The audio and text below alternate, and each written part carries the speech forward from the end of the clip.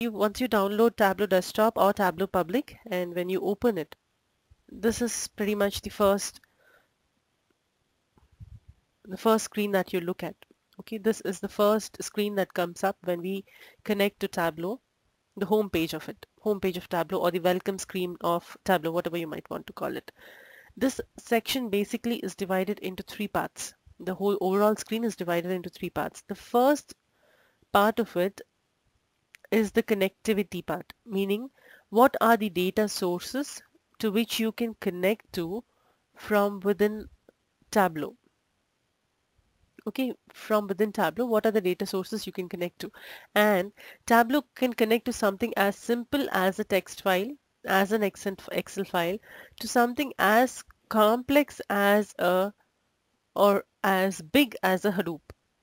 Okay, Hortonworks Hadoop Hive, you have Cloudera Hadoop, you have MapR Hadoop Hive, these are things. So these are all the various data sources to which you can connect to from within Tableau.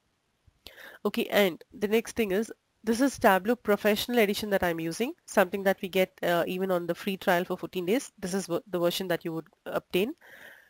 Tableau Personal Edition, Tableau Desktop Personal Edition is exactly the same as Tableau Professional. It's just that the number of data sources that you can connect to gets limited there. Okay, you will not have so many options. And each and every data source that you're looking at, okay, Amazon, EMR, Amazon Redshift, all of these data sources that you're looking at, the connectivity to these data sources has been tested. There is a native connector to each of these data sources from within Tableau. Okay, so you really need not worry about anything at all. You know, there is a native connector, everything has been tested, and only then it comes up here. And if at all there is a data source that you want to connect to which does not appear in this list, okay, then you will have to go ahead and check if that data source has an open database connectivity option, ODBC connectivity option. If it has that option, then you can use this other databases ODBC option to connect to it. For training purpose, I mean, in any institute for that matter, for training purpose, we will restrict ourselves to connecting to the inbuilt data sources in Tableau. There are two data sources that would come inbuilt in Tableau. One is the Superstore, sample Superstore data source. The other is world indicators. Apart from that, you would also need a data source called as coffee chain data source, sample coffee chain, which will be shared with you all. Okay, all these actually, Superstore, coffee chain, both of them. World indicators, not absolutely necessary, but we'll try to get away with it. Coffee chain and Superstore are the two data sources that we will be using throughout, throughout our training for all the to learn all the concepts of data visualization, to learn everything that you can do in Tableau. And these inbuilt data sources that I'm talking about, they do not come with Tableau Public. If you go ahead and look at the welcome screen or the home page of Tableau Public, once you download Tableau Public onto your machines and install it, this is what comes up. You can connect to Excel, text file, access files, and look at these server options. We don't have many. We don't have any actually.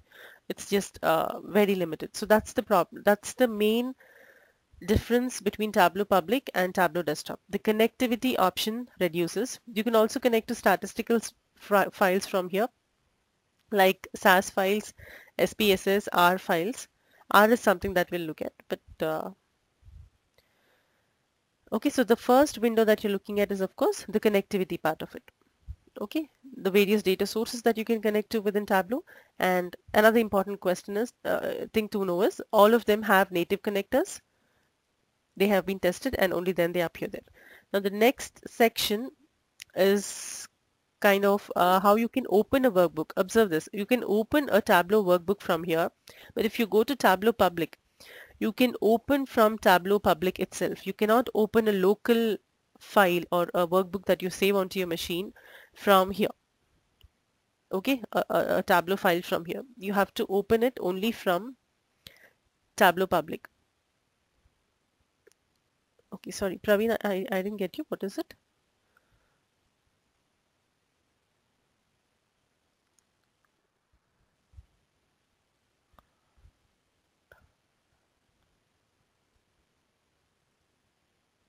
Okay.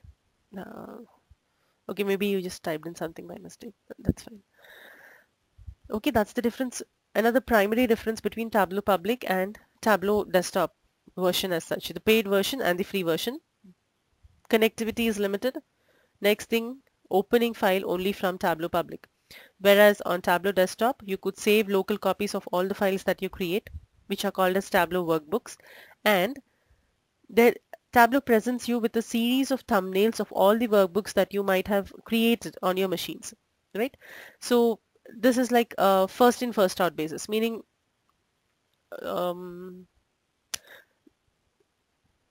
say you have created multiple workbooks on your machine. Okay, I have created more than whatever it can actually accommodate here. So say I create a day 6 workbook and I save it on my machine. What happens is this 1106 that you're seeing goes out.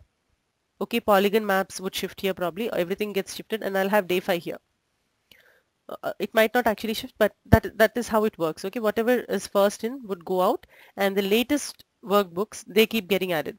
So this is nothing. This is simple. You could actually click on this link and open a workbook, or you can go to the file menu option and open a workbook from anywhere at all. This is just a quick access to the workbooks that you have created.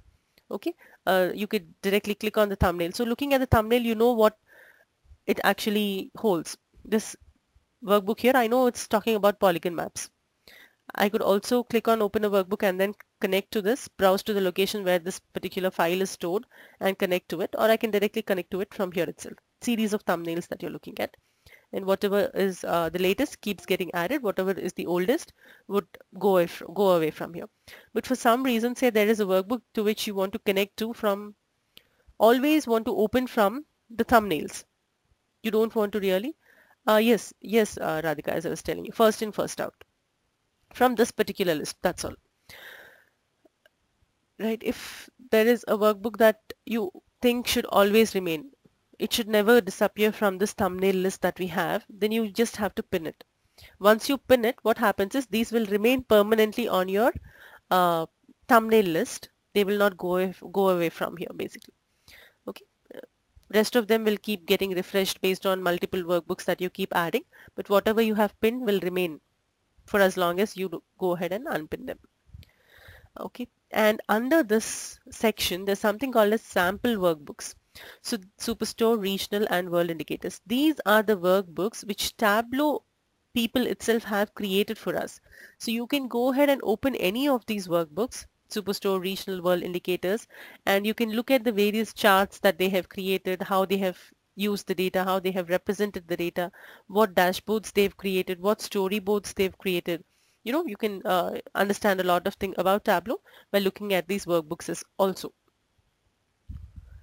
But again, this option is not available in Tableau Public.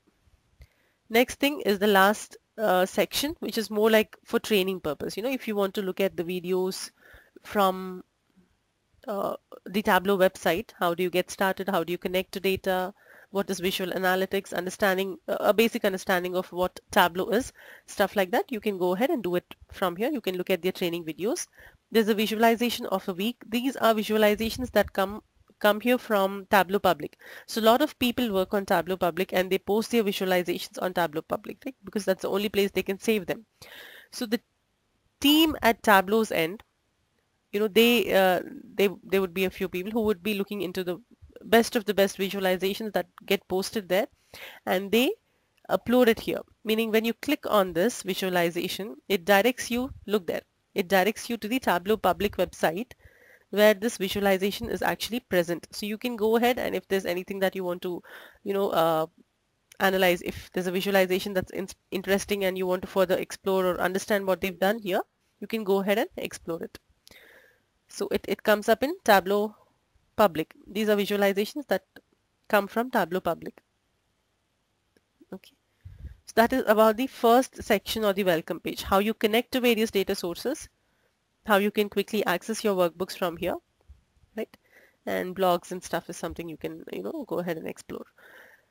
Difference between Tableau Public and the Tableau actual desktop version on the initial screen.